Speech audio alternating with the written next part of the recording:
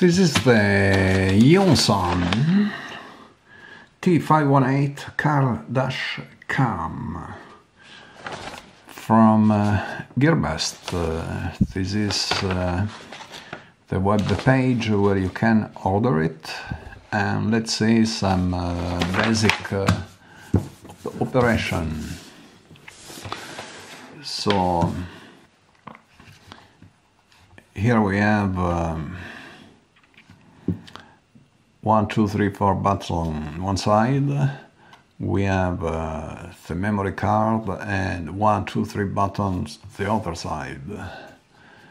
When we apply USB power,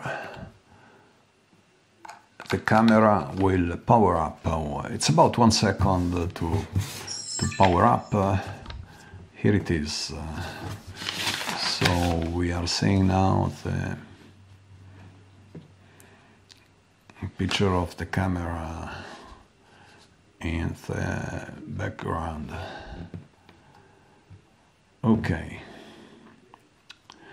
As you notice, we are 20 seconds into recording. We can stop recording with this first button on the top of the 4. I'll press it. So numbers now are in yellow, the timer number.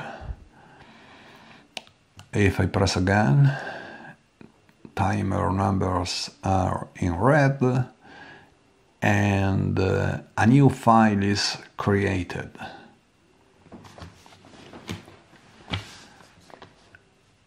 If I want to black out the screen, I press the 4th button down, and what happens is that now we see this red LED blinking fast and the blue LED blinking slow. I press again, so now we are 36 seconds into the recording. I stop the recording, so we can now see what the second button is doing. We are now into the picture taking mode. By pressing this button, the number 1, the first on top, I'll take a picture again, take a picture again. Okay. I press the second button down again, and we are going into the media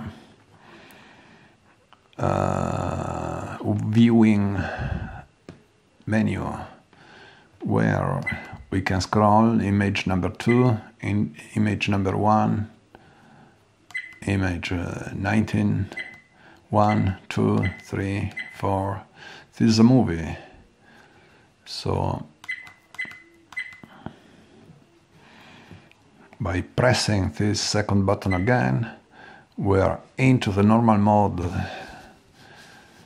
And now if I press the center button on the other side, we'll can cycle through the video menu, the setup menu, back to the normal menu. When we remove the power, we see this countdown: 4, 3, 2, 1, 0, and the camera will power off. Next, we are driving the car with this camera and see what happens.